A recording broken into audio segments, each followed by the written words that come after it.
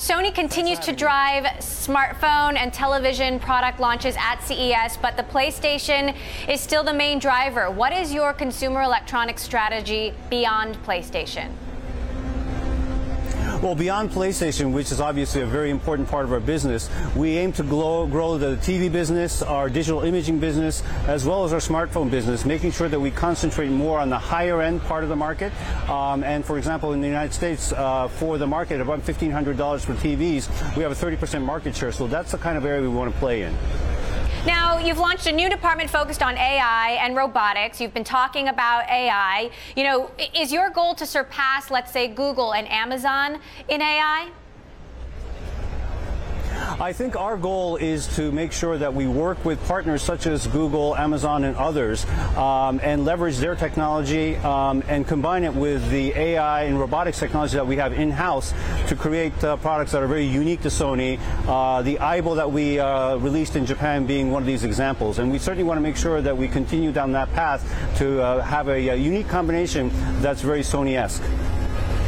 Aibo, as you mentioned, this is your robotic dog. Some people think of this as nothing more than an overpriced toy. What sort of practical uses do you see for a robotic dog, let's say a year from now?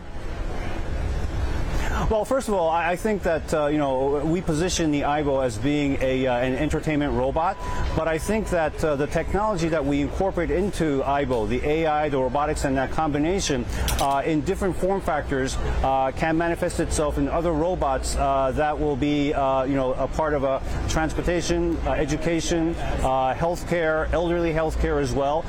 So it has a lot of different applications beyond just being an entertainment robot.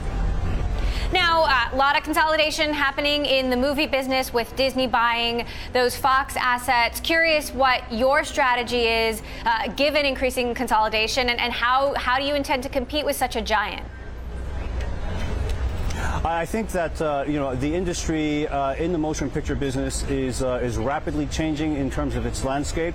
We need to make sure that first and foremost that we have a strong lineup in our motion picture releases, and we've done exactly that with Spider-Man: Homecoming, Jumanji this past week, #1 in the United States. We had Blade Runner 2049 internationally. We had the Emoji Movie. We had Baby Driver. So I think we're on a path to recovery in that space.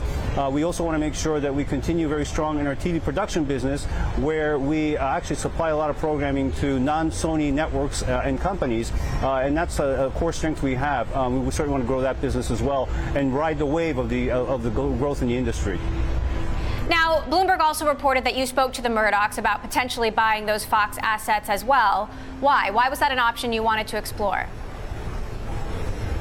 I think that we want to make sure that as these deals come into the forefront, that we are able to be a part of those discussions, ascertain whether an acquisition here makes sense or not, and make sure that we continue to be a major industry player in Hollywood, and continue to explore deals where we feel that it could be appropriate as a strategy going forward.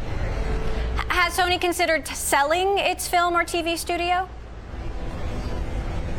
I think that for now, the strategy is really, as I said before, to shore up our motion picture business, and then make sure that with any of the deals that we may consider in the future, that we're in the driver's seat, and not in a situation where we have to give up control of the assets that we've grown over the years.